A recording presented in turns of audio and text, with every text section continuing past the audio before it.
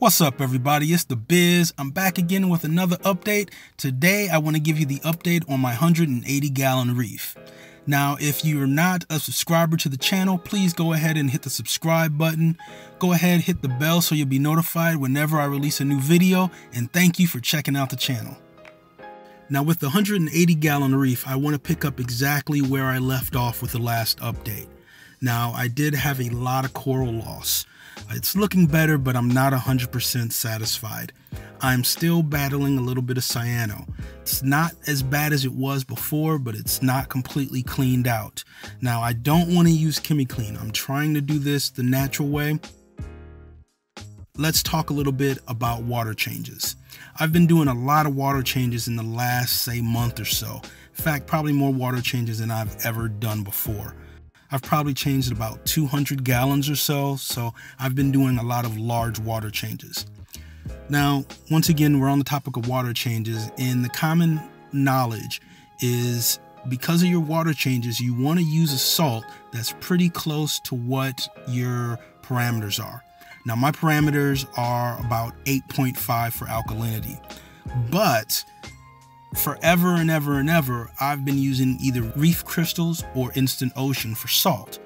And because I've always done smaller water changes, it never has really mattered a lot what kind of salt I used.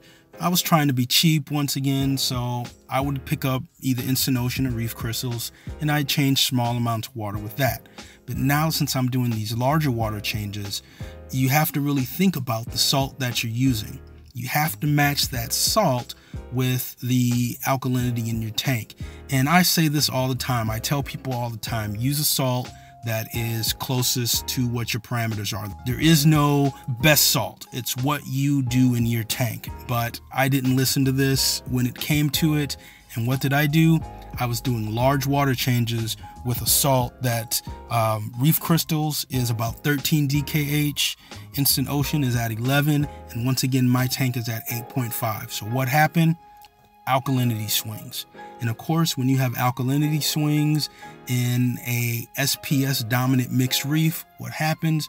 You start losing corals from RTN, and that's exactly what happened. Now, once again, it wasn't that big. I kind of caught this mistake early on, and what did I do? I switched to a new salt. I'm now using Fritz because Fritz mixes up about anywhere between 8 and 9 DKH, which is a lot closer to what I run my reef at. So, you know, I tell people that all the time, use a salt that best matches you. And it looks like this is one time where I didn't take my own advice. It is what it is. I can only be mad at myself because of the alk swing. So sometimes even us older heads need to kind of pay attention and don't make stupid mistakes. This definitely was a stupid mistake that could have been avoided, but hey, it is what it is. I've switched salts, and Fritz has been doing pretty good.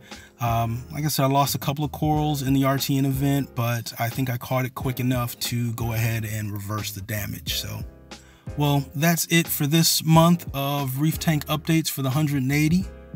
Like, comment, subscribe. Let me know if you guys ever made any mistakes like that. You know, you knew what you were doing, but somehow it just kind of slipped by you. Like always, YouTube, happy reefing. Take care.